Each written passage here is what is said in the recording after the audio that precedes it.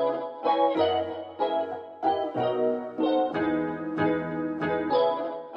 guys, it's Appleminte. Welcome back again to my channel and happy fall. I hope you've had a great week and I'm excited today to show you guys a drawing tablet. I haven't done a review for one of these in a little while, but Simbans sent me a drawing tablet to review and it is the PicassoTab, and I'm excited to take a look at it and see how it works because I'm very much into digital art and I want to test it out and see if it's any good, and I will give you guys my honest opinions. So let's get right into it. So, you guys might remember I actually reviewed a PicassoTab a few years ago and I really liked it. And so they reached out again and wanted me to take a look at their newest model, and so I said why not, because I'm very big on digital art lately, so I'm always looking for affordable options that I can recommend to people that work. So I'm gonna get this open and we're gonna see what they've packed in here for us. So first thing that comes in here, it looks like to be one of these gloves for digital art. Let me take a look at it and show you. So the purpose of these gloves is to go on your last two fingers, like so. So that way when you are drawing, your hand is not smudging the screen the entire time and it glides nicely. It's actually kind of nice that they've included one.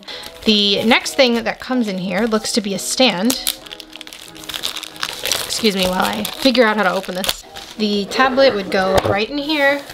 This might be able to be propped up because the back part here bends. But closed, this makes a very nice case for the tablet so that it's protected. And it looks like there's a little slot here on the side for the pen, which I have right here. So, simple pen. Of course, it comes with a charger. And the nice thing is that it is a USB-C charger, which I appreciate greatly because all of my chargers in the house are the new standard USB. And then here it comes with some adapters. Of course, the last thing in here, you're gonna see a reflection of my camera, is the tablet itself. So let us get this turned on. Give me a second while I set this up. All right, so we've got our tablet here put together. I have gone ahead and I've downloaded two drawing apps that the company has recommended. We have Concepts and we have Painter. So I'm going to take a look at both. I guess I'll pick one in terms of what I want to draw with. So I believe they said that these are going to be the default drawing programs that come with the tablet, which makes sense since it is an art tablet, so it would make sense that they would include some art programs with it. I think I'd like to create a little something, so bear with me and let's get into it. So for the purposes of this drawing, I'm using the program Painter, which is one of the ones that the company said will be added to the tablet by default. I am using the premium version because they gave a free trial and I wanted to test out all of the features that it had to offer. So that is just a little bit about the software. And as you can see here, I'm just kind of testing a few brushes and a few things. So, you know, just playing around with it. And something that I've turned on is the symmetry tool, which is a very helpful tool if you want to do something to be very even on both sides. So for the purposes of this drawing, I'm doing a face straight on. So I figured I might as well just use the symmetry tool to test out how that works here as well. And I'm going in with a sketching pencil brush that I've chosen and sketching something out really quick in a blue color just to kind of get something on the page, and then I'll go ahead and I'll line it. But I want to talk to you a little bit about my experience using the tablet so you guys know. I know the holiday season is coming up and you know, people are always asking me for, you know, tips on what kind of mediums or things to purchase and what kind of brands and things are good for various things. So in terms of digital art, I have a list of pros and cons I've made about this tablet and some of my opinions on various factors. So I'm just going to get right into talking about them because I'm sure you want to hear my opinions. So the first thing that I will say is I want to touch on the ease of use of the tablet. So out of 5, I would rate the ease of use of this tablet as a 4 out of 5. Upon turning it on, I just logged into a Google account because it is an Android tablet.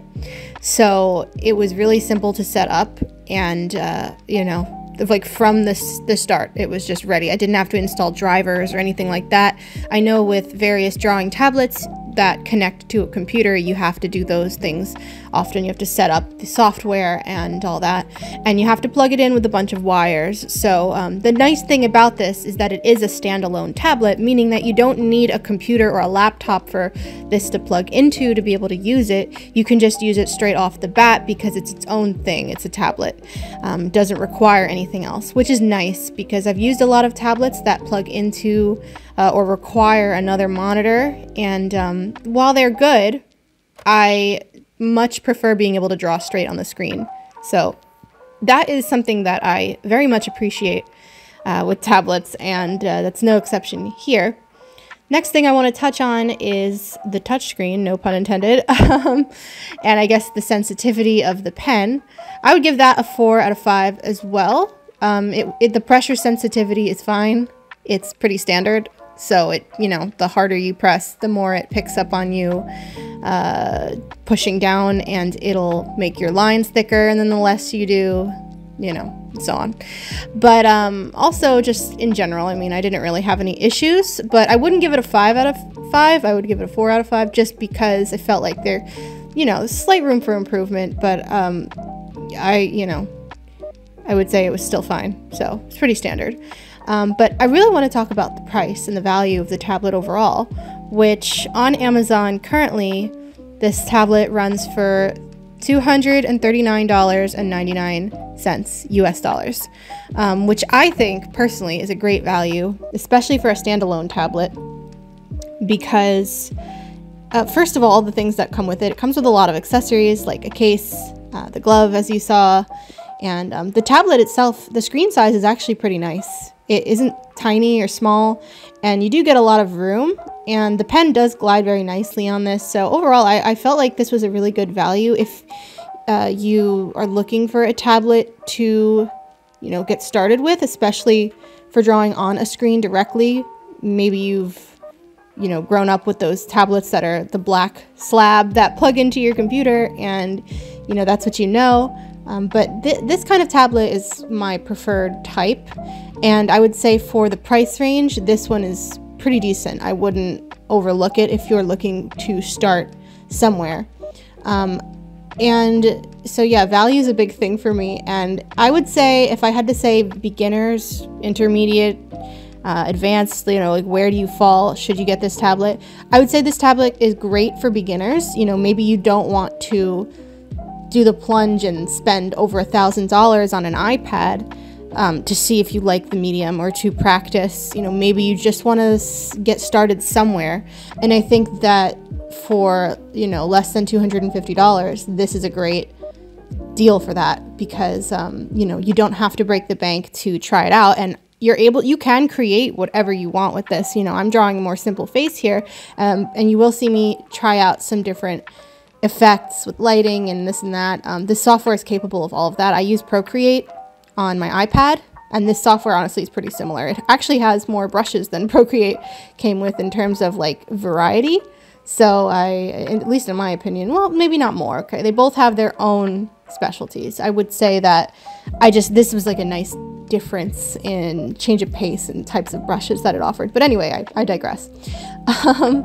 But yeah, so I would say that this is great for beginners. I would even say if you're, intermediate, if you just want a tablet to take on the go, give it a look. Now, if I'm going to give some cons for the tablet, I will say that one thing that I found was happening was, even with the glove, it happened less with the glove, but sometimes the tablet would pick up on my hand on the screen, and it would, make a dot of something somewhere, which was a little annoying. I had to go back and erase that, and I kind of worked around it at some point, kind of learned not to press my hand so hard on the screen, because that's something I tend to do when I draw in general, is I just shove my hand down into the paper or onto the screen. So that's kind of a me problem, but, that's just something to think about. I don't think that's anything that should, stop you from enjoying the tablet, but it is something to think about. And then another con was that sometimes it lags slightly, but for an Android tablet at this price range, I think that's kind of standard. I don't think that it's that crazy that that's going to happen. So those are just some of the things I noticed. But in terms of pros, like I said, I think that the price is pretty good for what you're getting here. And the fact that it's a standalone tablet is something that I value highly, just because I've always liked tablets that have a screen. I know back in the day when I was a beginner digital artist, I knew that a Cintiq was the way to go in terms of if you wanted a standalone kind of, well, not even standalone necessarily, just a screen to draw directly on. But I got an iPad a few years ago, and I've been enjoying that greatly. I like not having to plug a tablet into my computer and have to stay stationary with it in order to draw. I like being able to draw on the go. So that is nice about this kind of tablet, that you can take it with you if you're on a train or on a bus, or you go away somewhere for the weekend or whatever. You can take it with you and you can continue your drawing wherever you want. You don't have to worry about plugging it in. So that is something that I very much appreciate. But yeah, overall, I would say that this tablet is a great value, especially for beginners just looking to get into digital art or trying out this kind of tablet. Definitely give it a look, and I will have all of the links for it in the description below, so you can check it out depending on what country you're in. There's various links for that to purchase it.